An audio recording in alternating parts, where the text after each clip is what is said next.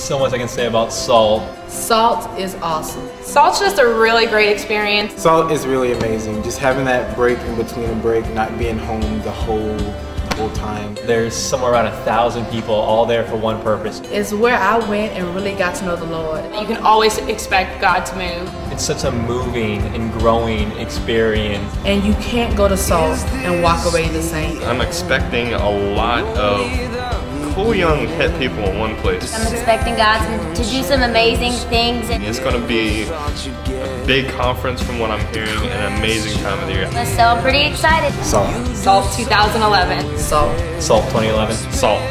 SALT 2011. If you want a story, go to SALT. This is the story.